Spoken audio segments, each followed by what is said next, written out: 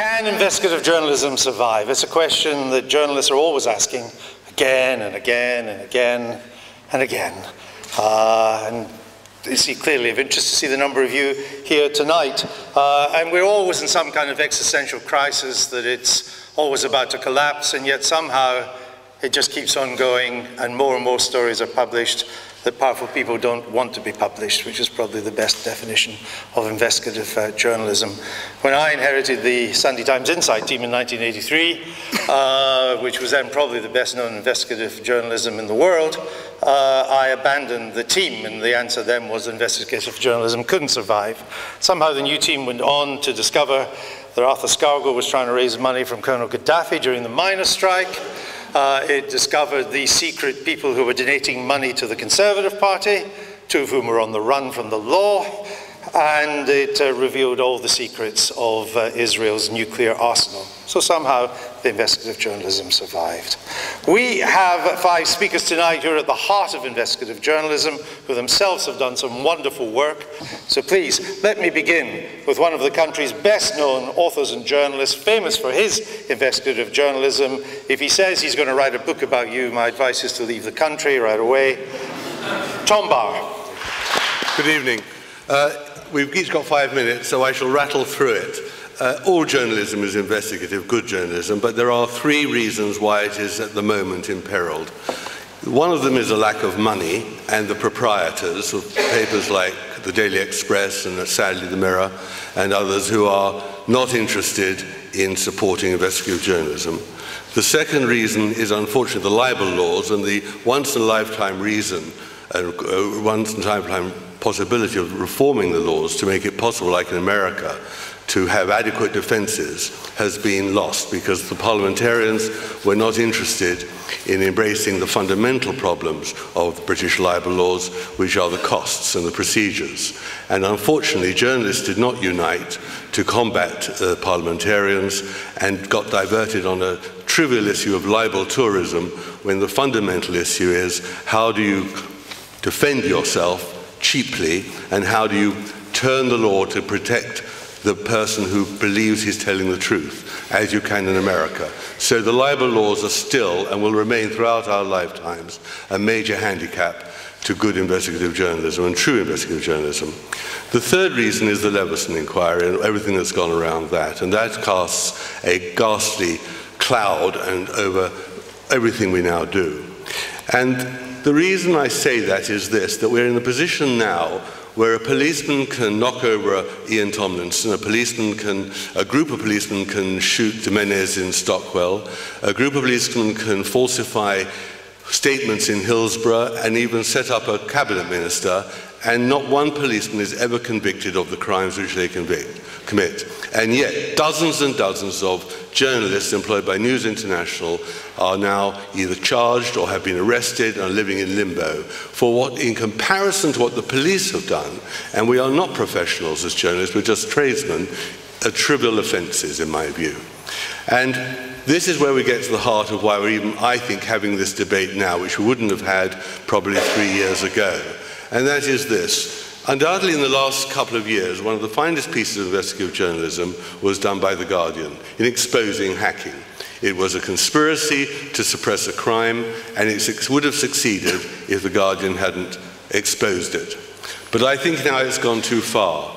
And although I'm looking forward to hear what Alan has to say about it, I think that The Guardian needs to now stop this battle which it started between itself and the right-wing press. I wonder who we should go to next. How about the editor of The Guardian, Alan Rusbridger? I think it would be boring for all if we spent the whole evening talking about Leveson, because I think there are bigger things to worry about. But if we want to talk about Leveson, that's fine.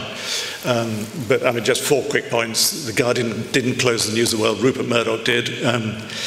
Whether it was a clever decision of him, I don't know. If you want to know what happened with Millie Dowler and Gordon Brown, go and read the Leveson report. I don't know if Tom has, but he goes into those things in great detail.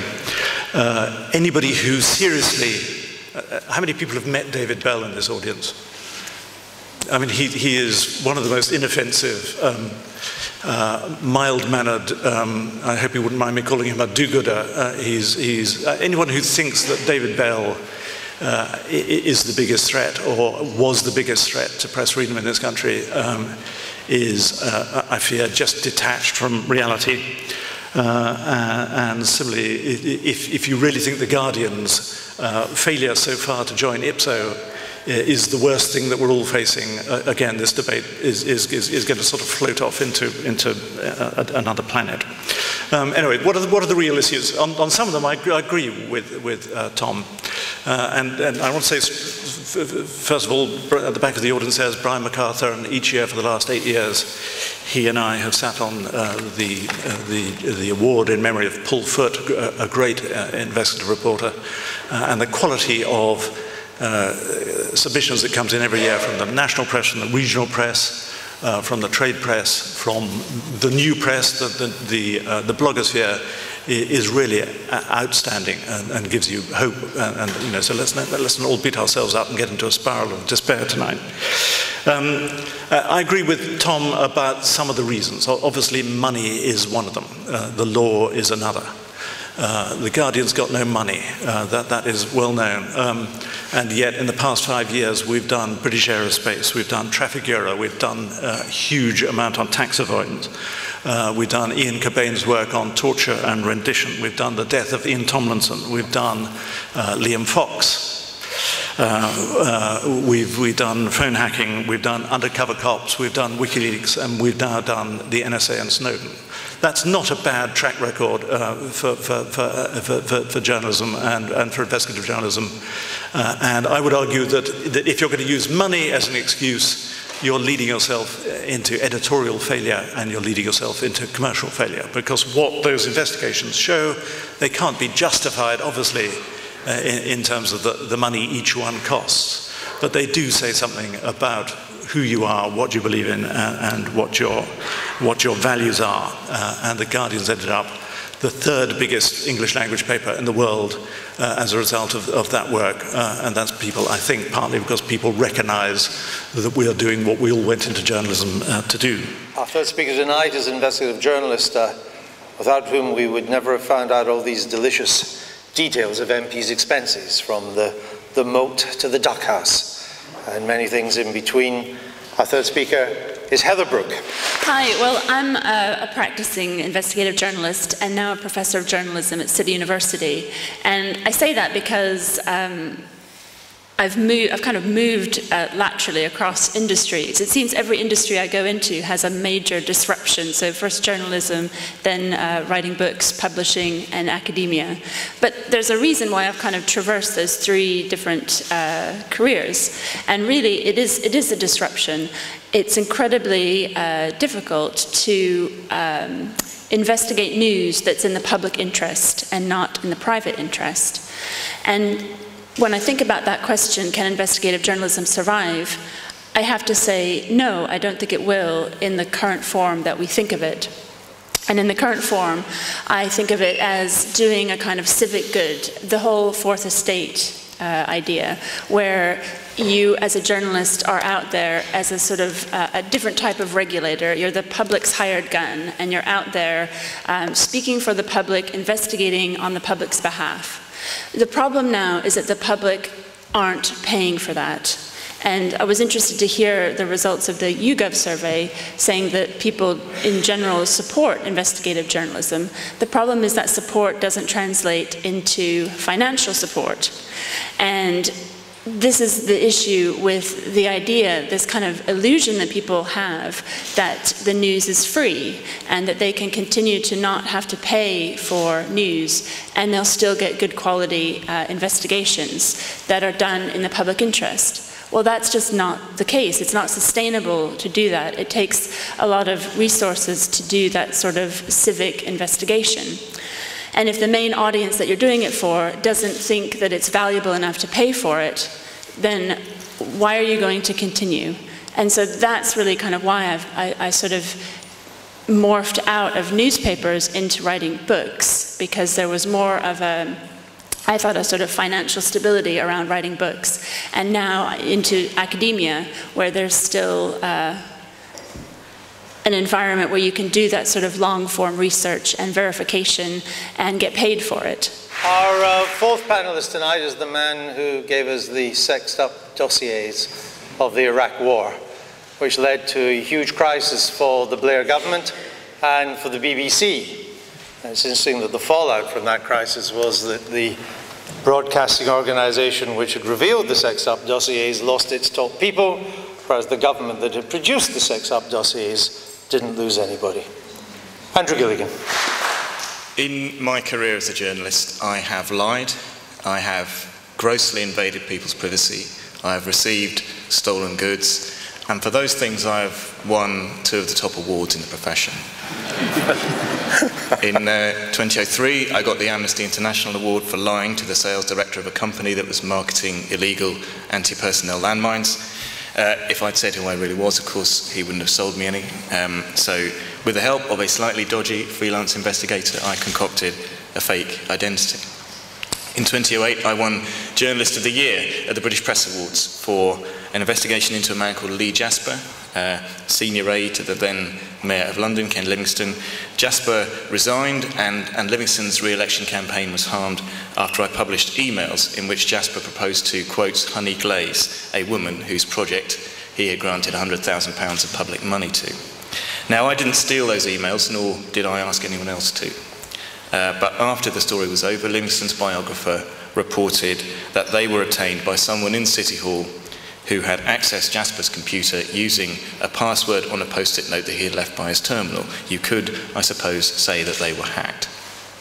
Now, everybody accepted, I think, that those stories were in the public interest, but it's a demonstration that investigative journalism cannot always be genteel, cannot always be respectable, and sometimes has to use methods and sometimes has to produce outcomes in the view of some people that are questionable. You may remember a story a few months ago about the kind of ludicrous expenses of the Cumbria Police and Crime Commissioner, who spent £700 on attending 2 meetings, a chauffeur and driver car, produced by source material of a very similar sort to the kind I used, undeniably a public interest story. The person who was allegedly responsible for the leak has been arrested. Her home was searched only today. In fact, it's been announced that she's facing no charges. I think the usual worry about the future of investigative journalism, the economics of it, is a bit overplayed. And that is for 2 reasons. Firstly, in a shrinking market, newspapers have realised that original stories can make us stand out. The Telegraph and the Times used to do little or no investigative journalism. Both of us now do a great deal. There is actually more investigative journalism in the national press than there was, not less. The second reason it's overplayed is that technological change has made investigative journalism far cheaper to do. I mean, the dirty little secret of investigative journalism is that most stories do not come from mysterious individuals handing over brown envelopes in car parks. They come from quite boring places, actually, places that are available for anybody to see if they could be bothered to look, like Hansard and Select Committee reports. That's where you get the germ of an idea from. Well, the question is, can investigative journalism survive? And I think it can. It will always survive because there will always be people on the inside with consciences who feel brave enough to expose wrongdoing. And there will also always be nosy people who go into journalism and want to uncover it. But it is getting a lot harder, in my opinion. Heather said we live in a closed society, I believe, and Andrew also said that there's been a growth of state action against journalism, and I believe that is true. I don't think that the public realise how difficult it is for journalists to get information out of officialdom. We are thought to live in a relatively progressive society, but when I've reported from abroad, the attitude to information that government agencies abroad have and so on is much more open than it is in Britain, and that's really difficult for us as journalists. In my experience, financial pressures have taken a toll. It is expensive to fund investigative journalism because it doesn't always come off, and you can go down garden paths quite some way before it falling apart, and if you live in a straightened newsroom, that is something that the paper would have to support, and I'm very grateful that The Independent does that with me. A lot of the major stories that have broken in recent years, including The Guardian's phone hacking story, have come from police sources, and it is increasingly difficult, in my experience, for police officers to talk to journalists in the public on matters that are in the public interest.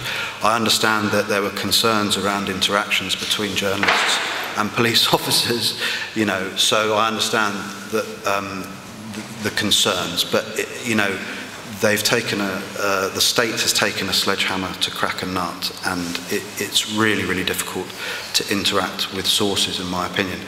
I thought that it was safe on Skype until I read the Snowden revelations, but apparently they've been monitoring that since 2009, so that's... Old-fashioned letters. Yeah. So face-to-face meetings are more vital than ever, and that is obviously time-consuming and difficult logistically. There were two recent examples, just in the last week, of instances where it's just evident that people in power don't really want the public to know what's really going on. Andrew alluded to one of them, the arrest of the source who blew the whistle on the newly elected Cumbria Police and Crime Commissioner's expenses. The chap had just been elected and had spent £700 taking 2 rides in a chauffeur-driven car, and the police official leaked it to the local newspaper and was arrested.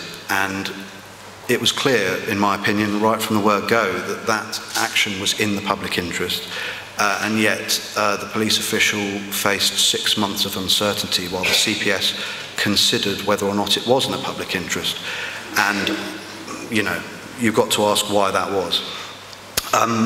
Again, just going back to my point on the officialdom's attitude to information, just last week a big story broke on Jimmy Savile and the transcripts of police interviews that Surrey Police conducted with Jimmy Savile in 2009 were released under the FOI Act, and Surrey Police and its crime commissioner said it is right to publish these transcripts, it's in the public interest. But actually what had happened is an investigative journalist, Jonathan Cork from the Daily Star, put an FOI request into Surrey Police for those transcripts, which showed the bizarre relationship Jimmy Savile had with the police. He put that FOI request in March, and Surrey Police fought it tooth and nail. It is increasingly difficult to operate as an investigative journalist, but I do believe it can survive for the reasons I said. Can investigative journalism survive? Let me just have in a sentence from all of you the answer to that question. Tom Bauer. Absolutely, yes. Yes. Andrew. Yes, it can. Yes. Heather. In some form. Tom. Yes.